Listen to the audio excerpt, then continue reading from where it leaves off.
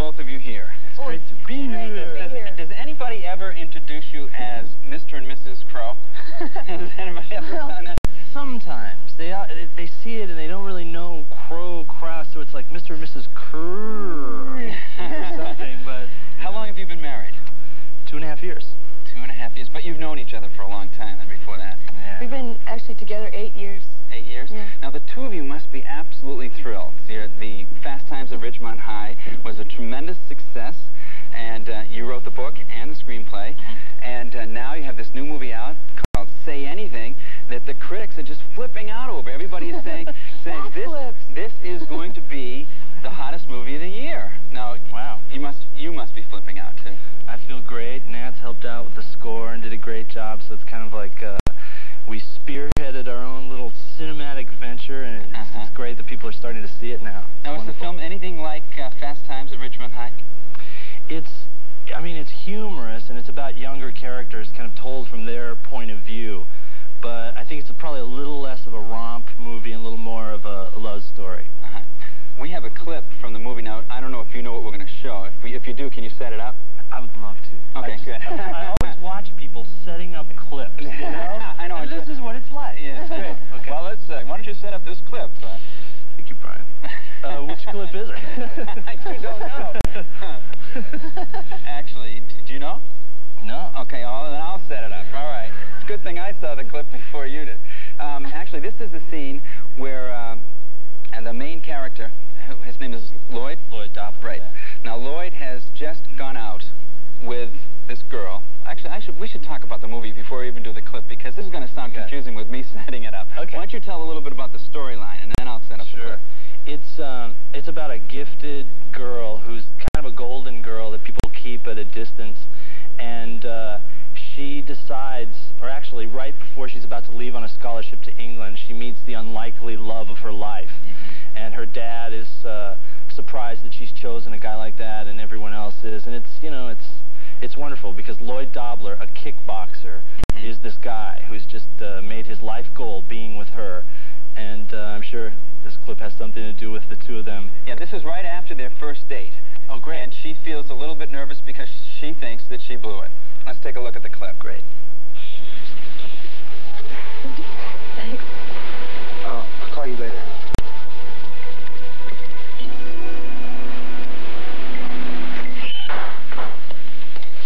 Morning, honey.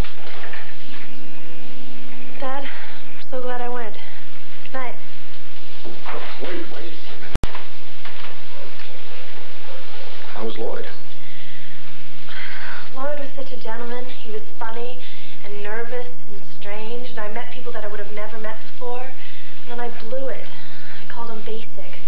Can you believe I did that? Well, I don't think he's reeling in embarrassment. He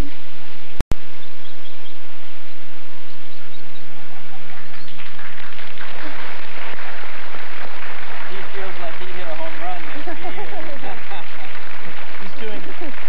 He's doing the Sugar Ray Leonard salute, you know? It's like when Sugar Ray wins a bout, it's like... So that's what he's doing in the street. Now, Nancy, Cameron said that you co-wrote the soundtrack to the movie. Right. Yeah, and you also have a single that's coming out that you actually you performed in a video and everything else. That's right. Now, did you have to kind of talk your way into co-writing the soundtrack, or did Cameron ask you to do that? Well, it was kind of funny how that happened, because I was shy about how much I really wanted to do it. He was shy to ask me to do it, because, you know, it's the dual career relationship and all that. Yeah. So it was kind of like touchy with us, you know. And so, you know, a little touchy about this. But you know, having two different careers, we try to keep separate and all that. So anyway, it turned out that after trying a few other people out, I was kind of like, well, I'll help. I mean, I don't mind helping a little bit. Like, how about if we tried something like this, you know? So it turned out that everybody said, yeah, that's what we want. So So you thrilled with it? Worked. Yeah, it's great. I came in and said, Nancy's going to do the guitar work. And they said, it's about time you brought up your wife's name. But she did a great job, and it runs throughout the movie and kind of gives it a real Seattle guitar feeling, which is wonderful. And there are a lot of scenes from Seattle in the movie as well. Yeah. I want to take a look at the clip from, actually, this is your video Right. of the single that's out. And what's the title of the single? It's called All for Love. All for Love. Let's take a look at that.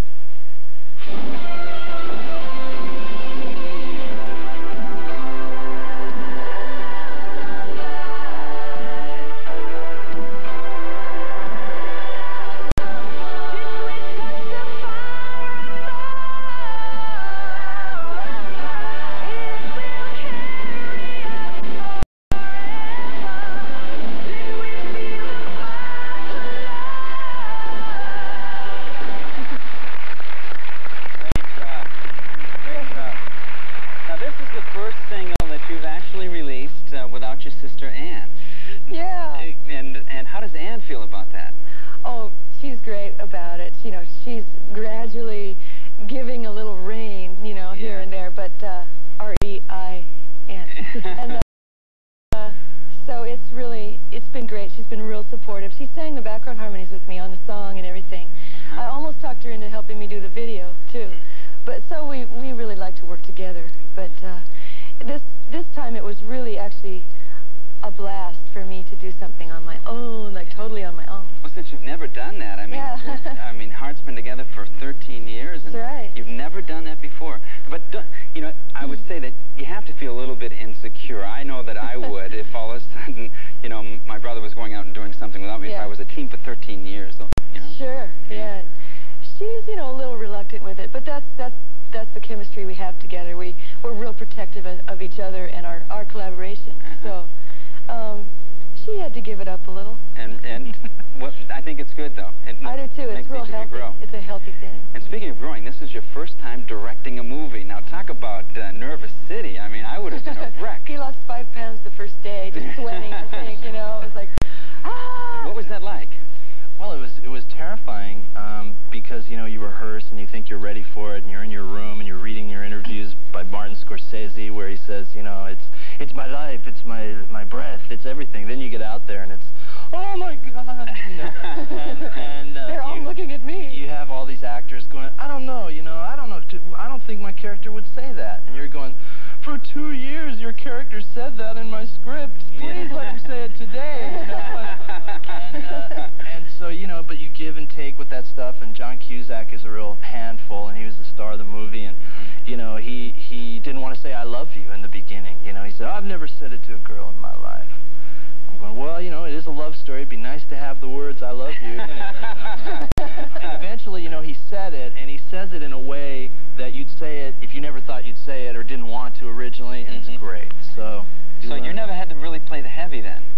No, I mean, although people did whisper in my ear, like, you know, you can be more of a jerk with these people. A lot of directors are, and, you know, you just kind of, it was more of a team spirit thing, and I come from a journalism background where there's a lot of people working together, and so that's how this turned out. So. Well, the producer of the movie said that the movie is somewhat reflects your character, and she said that there's a lot of things in the movie, like, you know, it's a positive movie, and it has a lot of energy, and it's fresh, and you're pretty much, she was saying, you're a nice guy. Is he a nice guy, really? He is a nice guy. Yeah. He's a very nice guy. Would I marry a guy that wasn't a nice guy? I wouldn't think so. No. I know I wouldn't. I just want to be... That's a joke. Whoa! Hey! We're going to take a short break, and we're going to talk about married life, you know, back at the homestead here in the Northwest when we come back. We'll be back. We're back with Cameron Crowe and Nancy Wilson, who are married, even though they have different names. And I wanted to talk about life at the Crowe residence here in the Northwest. What is it like? Now, you've been married for 2.5 years. You met about 8 years ago. Now, at the time, you were a huge star. I mean, because I was once, yeah. Yeah, and you still are. Yeah. And you were just getting your start. You were a journalist. And now, how did you meet? How did that happen? It's not easy to meet someone who's as famous as Nancy. Well, I'll go first. You go first. We were looking for music for Fast Times, the movie, and she had done a guitar piece called Silver Wheels on a Hard album that we really wanted to use, and then it kind of grew from there. Maybe they could write a song for us, and they actually did. And we weren't able to use it for contractual problems and stuff, but most importantly is I got to meet Nancy. And so, okay, now let's hear your version of it. It was a dirty bar. Well, actually, mutual friends, right, told me that they knew this guy that I should really meet. He was perfect for me. And I went, yeah, okay, tell me another story. You know? Yeah, didn't that happen to you all the time, always trying to get fixed up and stuff? Yeah, quite often, because, you know, being on the road and being kind of well-known and stuff, it's hard to meet people, you know, so you kind of give up after a while. You know? I mean, but you did have, like, male groupies and things like that around all the time, right? No? Well, I would call them fans. Oh, fans. Oh, Yeah. okay. Fans, I'm sorry. Well, I mean, just, it's different than, because, like, the little male fans are so polite, and they send you poems and candy and flowers, and it's great. You know? What do you think of that? I sent her poems and flowers. No. So, anyway, I'm sorry. I interrupted you. Yes. Sorry, just to draw it out here. No, yeah, go ahead. So anyway, I did meet him on that now show called Fridays that was on for a while. Do you remember that? It was like Saturday Night Live, but it was called Fridays. Yes, I do remember that. And I met him, and I was like, oh, sure, I'm going to like this guy. And I saw him, and he didn't look like a rock and roll guy. He looked like a writer. And that I just went head over heels. You know, it was so unexpected. It was like, gone, you know. Yeah, plus he's a pretty smart guy. And you skipped several grades, school, and everything. So were you the nerd in high school? A little bit, yeah. I tried more.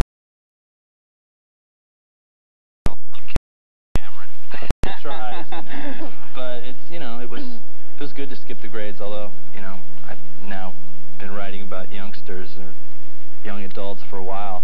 So it's like, you know, it's time for my extended adolescence to maybe stop. I want to write about some older characters next. And actually, I heard that you have had trouble writing for women characters, because when you were growing up, because you were skipped school and skipped grades, not school.